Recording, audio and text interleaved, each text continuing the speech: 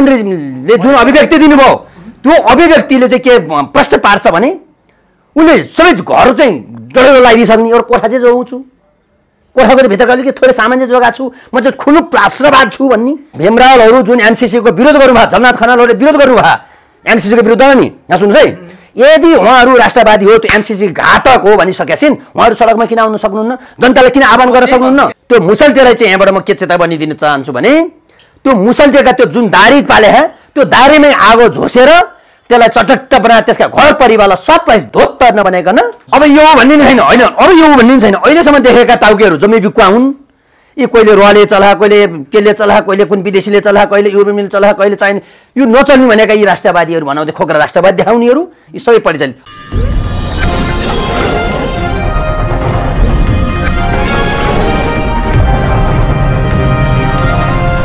नमस्कार, हाम्रो टिभी नेपाल हेरिरहनुभएका तपाईँ सम्पूर्णमा हार्दिक स्वागत छ। दर्शकबिन, आज भने एकजना युवा नेतासँग कुराकानी गर्न गइरहेका छौँ पछिल्लो समयमा घटेका घटनाहरू, ताकि ती विषयहरूमा छलफल गर्नको लागि हामीसँग हुनुहुन्छ युवा नेता सुरेश गिरी। सुरेश गिरीजी, यहाँलाई स्वागत छ। हस्, धन्यवाद। आराम हुनुहुन्छ? आराम भनौँ या नभनौँ, देश हालत खराब छ, म ठिकै छु। देशको खराब त तपाईँहरू जस्तै युवा नेताले गर्दा भए त हो नि। युवा नेता भन्ने देशको हालत खराब गरेछ तपाईँले गरे होइन? अनि तपाईँ एकैचोटि मकै पड्क्यो भने पड्किनु भयो, अनि हामीले चाहिँ के गऱ्यौँ? त्यो त के गर्नुभयो? यहाँ हालत खराब गरेपछि त खराबै गर्नुभयो नि। एउटा चिज के बुझ्नु पर्यो भने देशलाई हामीले हालत खराब बनायौँ, तपाईँ जस्तैले हालत खराब बनाएका। कसरी? यहाँ हुँदालाई नि नहुँदालाई नि हुँदा बनाइदिनु भयो, यहाँ यो राष्ट्रघातीलाई नि राष्ट्रवादी बनाइदिनु भयो, त्यस कारणले भएको।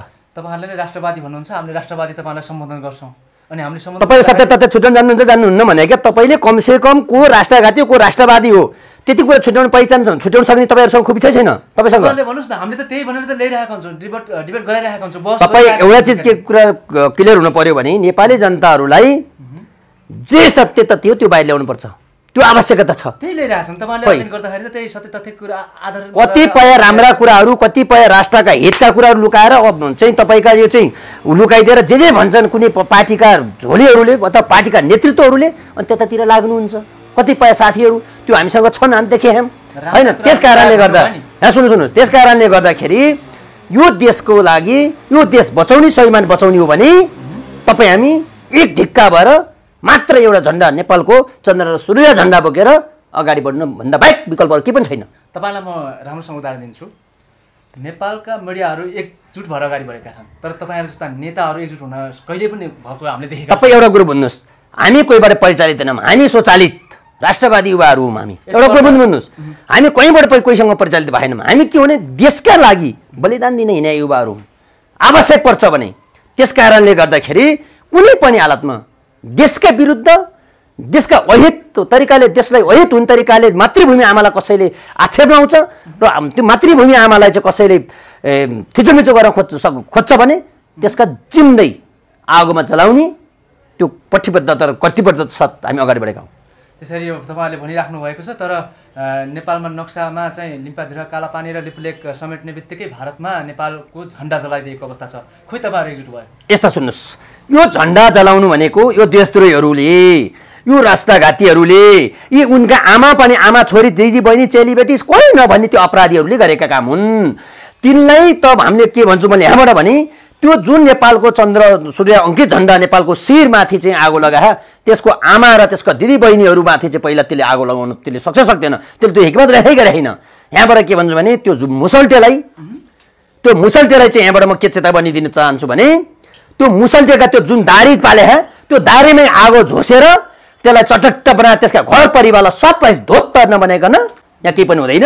र अर्को कुरा बुझ्नुहोस्, नाला पानी र खाना पानीका विषयमा तपाईँले लिपुधुराका विषयमा कुरा गर्नुहुन्छ भने यो खोकुर राष्ट्रवाद भित्रको राष्ट्रवाद देखाइयो यिनीहरूले। के गर्यो भने सुन्नुहोस्, यो डिजाइनबाट गराएछन् यिनले। त्यहाँको 3000 त्यहाँका जनसङ्ख्या, त्यहाँका चाहिँ तपाईँको त्यहाँका भूगोलहरू नेपाली जनताले जबसम्म उपभोग गर्न पाउँदैनन् तबसम्म हामी विश्वास गर्नेवाला छैनौँ। नक्सामा मात्रै ल्याएर त्यो चाहिँ यहाँ के नै गर्यो केपी ओलीले भन्ने हामी त्यो पछ्यामा छैनौँ, बुझ्नुभयो नि? त्यस कारणले गर्दा यो खोक्रा राष्ट्रवादहरू बन्द गर्दा हुन्छ र नेपाली जनतालाई सत्य तथ्य बाहिर लिएर आउनुहोस्। खोक्रो राष्ट्रवाद भन्नुभयो, वास्तविक राष्ट्रवाद चाहिँ के हो र कसको डिजाइनमा चाहिँ आएको छ? तपाईँले डिजाइनबाट गरेको यो यस्तो हो, डिजाइन र राष्ट्रवाद के हो भने अहिले जुन बाहिर आइरहा तपाईँको जो रगतलाई चाहिँ जोगाउने, ज्यान चाहिँ बलिदान दिने, ज्यान चाहिँ गएको पत्ते नहुने, अनि रगत चाहिँ हामीले जोगायौँ भन्ने यो त्यो हो। एमसिसी भनेको ज्यानै फालिदिने हो, देशै लुट्नु, देश बेच्ने हो। तपाईँले सुन्नु भएन, प्रधानमन्त्रीले जुन अभिव्यक्ति दिनुभयो त्यो अभिव्यक्तिले चाहिँ के प्रश्न पार्छ भने उसले सबै घर चाहिँ डढेलो लगाइदिइसक्ने एउटा कोठा चाहिँ जोगाउँछु, कोठाको भित्रको अलिकति थोरै सामान्य जोगाएको छु, म चाहिँ खुलुक राष्ट्रवाद छु भन्ने यस्ता लाजस्पद कुरा, यस्ता त्यो अनभिज्ञता कुरा गर्ने पढेनन् भन्ने उहाँले कति पढ्नु भयो? हैसियत हेर्ने हो। उहाँले त के अभिव्यक्ति दिनुभएको छ भने अध्ययनै नगरिकन अध्ययन हो, उहाँले अध्ययन गर्नु भएन। सुन्नुहोस्, तपाईँले गएर पुऱ्याइदिनुहोस्, तपाईँहरू चाहिँ चले भनिदिनुहोस् हामीसँग डिबेट गर्न आउनुहोस्, प्रधानमन्त्रीसँग म 2 घण्टा डिबेट गर्छु राष्ट्रियताका विषयमा।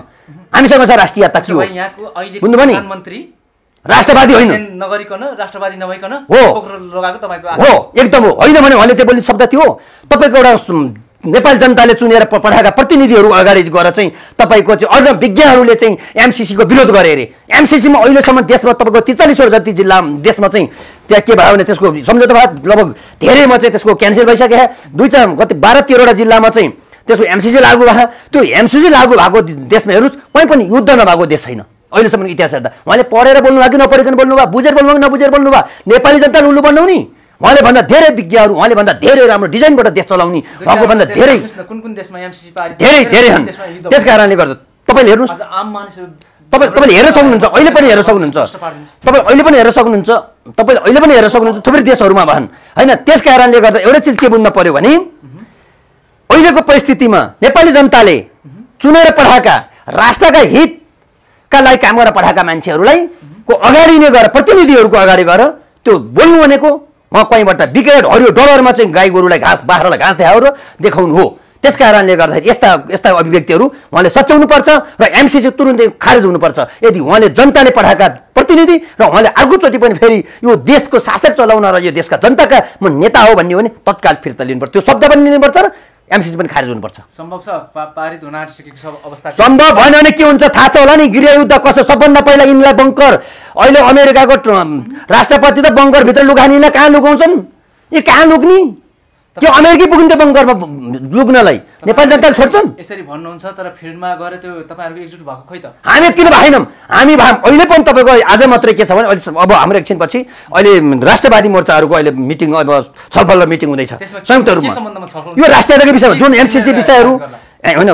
हाम्रो त के हो भने राष्ट्रियता स्वाधीनताका विषयमा कसैले आँचाउने काम गर्छ र वैदेशिक हस्तक्षेपहरू हुन्छ भने त्यसका विरुद्ध एकरूपता हुने हो र कसैले त्यसका लागि राम्रो काम गर्छन् त्यसलाई साथ समर्थन दिएर हामीले एजेन्डाहरू लिएर अगाडि बढ्ने हो। अबको राम्रो राष्ट्रियता चाहिँ के हुन्छ? कसले को मार्फत चाहिँ अगाडि बढ्छ? अब यो भन्ने छैन होइन, अब यो भन्ने छैन। अहिलेसम्म देखेका टाउकेहरू जम्मै बिक्वा हुन्। यी कहिले रवालले चला, कहिले केले चला, कहिले कुन विदेशीले चला, कहिले युरोपियनले चला, कहिले चाहिने यो नचल्ने भनेका यी राष्ट्रवादीहरू भनाउँदै खोक्रा राष्ट्रवाद देखाउनेहरू यी सबै परिचालित। अब भनेका युवाहरू, फ्रेस युवाहरू आउनु पर्यो, मैदानबाट चुनेर आउनुपर्छ, सडकबाट। मेरो कुरा सुन्नुहोस्, अहिले जुन तरिकाले मान्छेले एउटा घरमा गएको मान्छे देखे होइन त्यति गरे नि, अब सडकबाट चुनेर ल्याउने हो र त्यसले के गर्नु पर्यो? पहिल्यै सार्वजनिक गर्ने आफ्नो धन सम्पत्ति, आफ्नो परिवार सबै छन्। नभएका युवाहरू आउनुपर्छ, अब हुनुपर्छ, भएका भइरहने नभएका अब हुनुपर्छ। त्यो युवाहरूलाई पनि फेरि अब अनुभव छैन, अनुभव गर्दै जाने हो। अनुभव बुझ्नुहोस्, अनुभव भन्ने चिज काम कार्य दक्षताले हेर्दै जाने हो, गर्दै जाने हो। एकैचोटि तपाईँ आमाको गर्भबाट यत्रो भएर आउनु भएन, तपाईँ सानो हुँदै यत्रो हुर्केर आउनु भयो र यहाँसम्म बोल्ने भन्नु भयो। तपाईँले सबै नेताहरूलाई आक्षेप लाउनु भयो कि केही होइन? अहिले पनि सुन्नुहोस्, छैनन् राष्ट्रवादी भाव। तपाईँको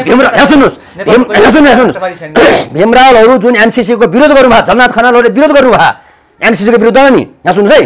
यदि उहाँहरू राष्ट्रवादी हो, त्यो एमसिसी घातक हो भनिसकेछन्, उहाँहरू सडकमा किन आउन सक्नुहुन्न? जनताले किन आह्वान गर्न सक्नुहुन्न? यहाँ सुन्नुहोस्, हो किन आह्वान गर्न सक्नुहुन्न? हामी जान तयार छौँ, उहाँहरू हामी साथ दिन तयार छौँ। यदि राष्ट्रवादी हो भने सडकमा आउनुहोस्, यसका विरुद्ध हामी दिन तयार छौँ। होइन भने तपाईँको बोलेर मात्रै लेखेर मात्रै हुनेवाला केही छैन। सडकमा आएर यसलाई जब प्राप्त नगर्ने भने हामी पैसाको विश्वास गरेवाला छैनौँ। दारीमा आगो लगाइदिनुपर्छ भने तपाईँको अभिव्यक्ति आगो मात्रै होइन कि तिनका त चौताइसर छोचेर चाहिँ तपाईँको पुरै ध्वस्त बनाएर तिनीहरूको चौता निकालेर नेपाल। यहाँ सुन्नुहोस्, खोइ होइन वीर गोर्खालीको तागत ती मुसल्टे थाहै छैन, त्यो इन्डियाका दलालीहरू थाहै छैन, त्यो दलहरू थाहै छैन। वीर गोर्खालीको यहाँ सुन्नुहोस्, कहाँ जाने हो नि? अब तिनीहरू ल्याउने हो यहाँ, त्यहाँ त गर्छ हामी ल्याउने हो। कहाँका छन् मुसल्टेहरूलाई?